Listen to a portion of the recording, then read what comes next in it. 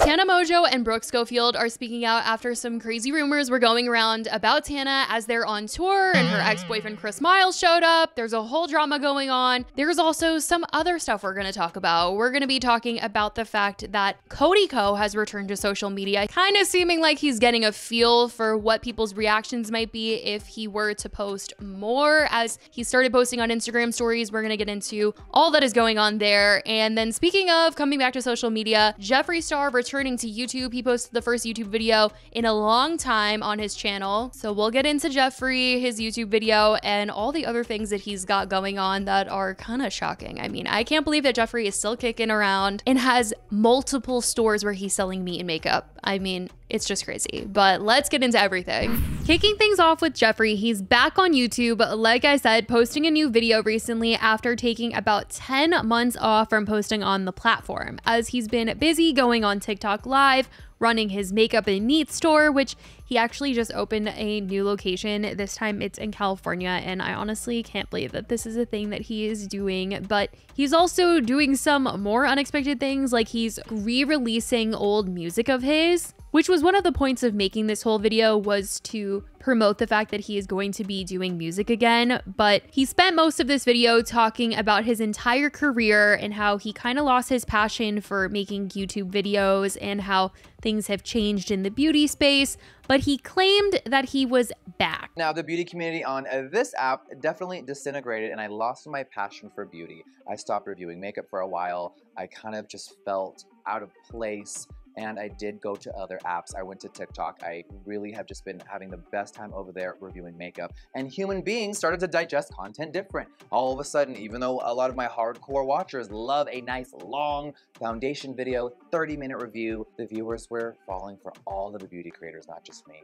People were going to TikTok. They were really focusing on Instagram. And YouTube for beauty had just shifted, and I lost my spark. So now, baby, we are fully back in business. So YouTube, saddle up. There's going to be a lot more long-form content coming, and we've been filming a lot over the year. So saddle up, get ready, and Jeffree Star is officially back. I feel like Jeffree has had a couple of I'm coming back moments ever since his cancellation with Shane. I feel like after that, things were just never the same for him, and people also didn't react the same way to Jeffree, and he was just kind of turned off by all of social media and really stuck with TikTok because he did find that people liked him better on there. But he claims he's coming back now this time. I don't know if he's actually serious about it. I guess we'll just have to see, but that is what's going on with Jeffree. As for someone else trying to make their way back online, Cody Ko does seem to be trying to get a feel for how people would react to him coming back to the internet. Earlier this year, Tana Mongeau had come out to confirm that she was in fact 17 years old when she had been with Cody, making him 25 at the time. Tons of news outlets ended up reporting on the story, and as more people became aware of it, he stepped away from the internet. It was later announced that he would no longer be part of the TMG podcast he did with Noel Miller, but he was still going to be a part of their podcast network that they own together, TMG Studios. They said that he was just going to be taking a back seat and wouldn't be in the day-to-day operations anymore. Some wondered what this meant for other opportunities that he had, like his DJ residency at the Wynn. Back in January, it was announced that Cody was going to have this residency at the Wynn.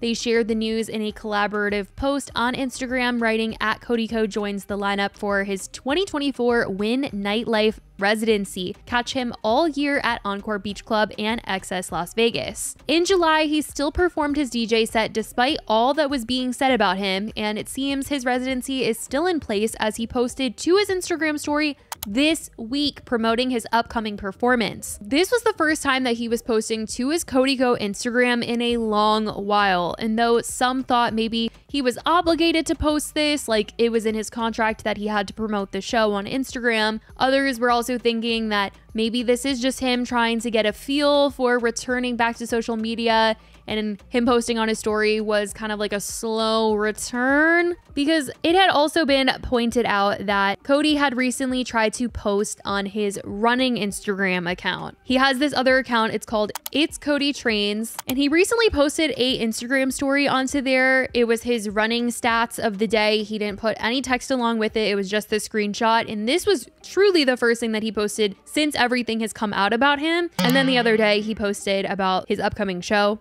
So maybe he wasn't even obligated to post that, but this was all just part of him trying to slowly see the reactions if he were to start posting things. But talking about Cody Co, this does lead me to talking about Tana, because, you know, there's a lot going on with Tana right now, but in the recent podcast episode, she talked about the fact that Gabbie Hanna had recently come onto YouTube, posted a video where she was apologizing to those that she had wronged, which in the video, she didn't name any names when she was apologizing to people, but people did feel like one of the people that she was possibly apologizing to was Tana, because Gabbie talked about gossiping and sharing other people's stories when it wasn't her place to, and wanted to apologize for doing so. Gossip, I want to say sorry to anybody who, whether I've spoken out of turn, behind your back, shared information that wasn't mine to share, I'm sorry.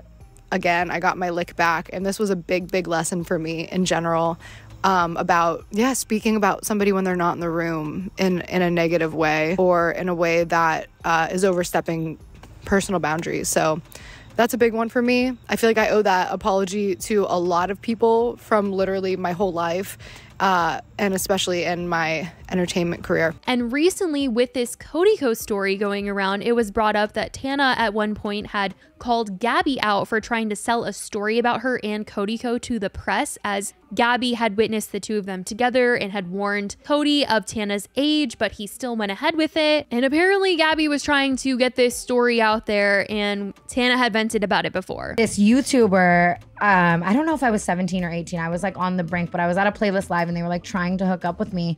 And it's something I never even like thought of again. You know what I mean? It was just like, and obviously it was like an older guy and whatever, but I mean, we're friends now. And like, obviously I'm not saying it's right. It's not right. It's entire, but I don't know if I was 17 or 18. And I don't know if anything so bad ever happened to where it's like condemning them. It was more just like a flirty weird encounter or whatever. And a couple weeks ago, I got a call from that, should I say it? Are they doing an article? That Gabbie Hanna was trying to sell to them that this YouTuber like hooked up with me when I was like underage, and then it was, and I was like, what if this was my trauma? So the whole selling the story to the press part, that's what people felt that she was apologizing for, since she did make mentions of gossiping and sharing other people's stories when it wasn't her place to. And in the recent canceled podcast episode, Tana talked about hearing this apology from Gabbie, and she had some things to say about it. They said it like she wasn't a pleasure to be on set. She kind of apologized to everyone for that.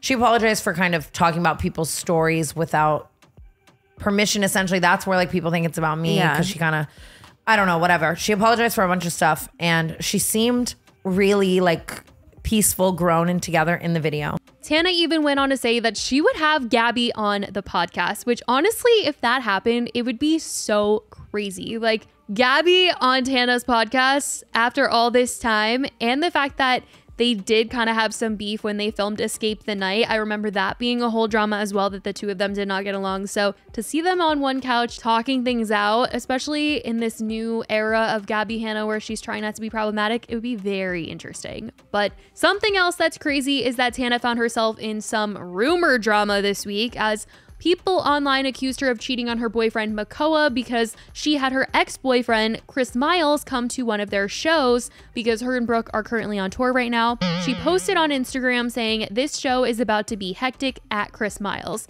And she had been open about the fact that her boyfriend Mongeau was currently on vacation. He wasn't on tour with her right now. So people were seeing this and they were like, so your current boyfriend is not with you, but your ex-boyfriend Chris Miles, who they had this toxic on and off relationship. People were just like, Tana, what are you doing? The internet went wild. They were accusing her of cheating on Mongeau. She posted a TikTok with Chris Miles. She ended up having to delete it because the comments were crazy, going off on her. Someone posted a TikTok talking about the situation, saying fans are losing it over Tana Mongeau going on night out with ex Chris Miles. And Brooke commented on this and said, quite literally, just not true. In the days that followed, her and Brooke posted a Patreon episode where Tana was not happy with what the internet rumored about her, denying cheating and just thinking everything was ridiculous. She also ended up sharing this screenshot of her text with her boyfriend Mongeau on her Instagram story, which really did put an end to the rumors about them, as it seemed they were together. Everything was all good. She said, y'all, Mongeau brought Peppa to Bali and won't stop sending me pics of her there. Yesterday, she went dream catcher shopping. But then, you guys, drama kicked off again for her and Brooke after posting a TikTok where they joked joked about their show in Baltimore not selling out. Some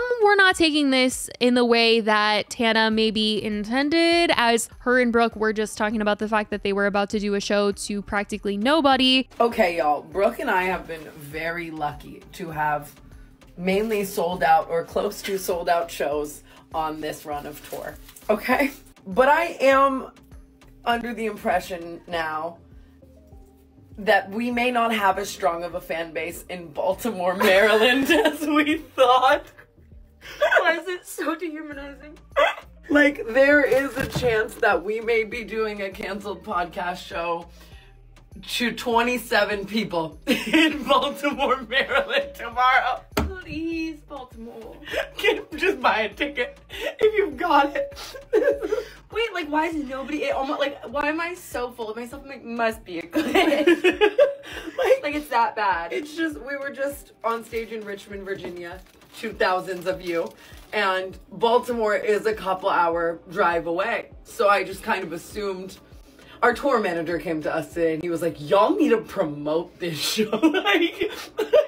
And don't get me wrong, like, if it ends up being 4.5 people, I'll just tell you my deepest, darkest secrets and it'll be a great night. But it might be our first and last time in Baltimore tomorrow night. Good morning, Baltimore. She'll even do that on stage. I already see the headlines now. Is this like a bad idea to post? They're like, Tana, Mongeau, and Brooke Schofield on TikTok begging. I saw someone saying, like, trying to promote struggling tour. I was like, damn. It's been sold out. It's been entirely sold out.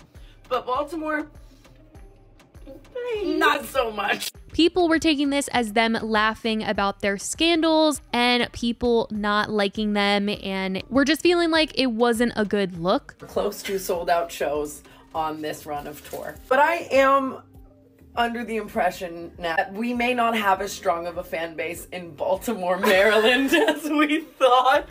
Ooh, I don't think you want to post that if you think about it just a little more. Tana kept it about the ticket sales, later writing in the comments responding to people saying that they fell off and are irrelevant now and couldn't sell tickets, saying, I'm here for the fell off comments. Don't get it twisted. We just did 2 sold out shows in New York City. We just may have never fallen on in Baltimore, I fear. So just a lot going on here, as you guys can see. Lots of drama in the canceled bubble, but let me know your thoughts on not just this Tana stuff, but Jeffree, Cody trying to come back. Let me know what you're thinking in the comments. I love you guys so much, and I will talk to you in the next video. Bye, guys.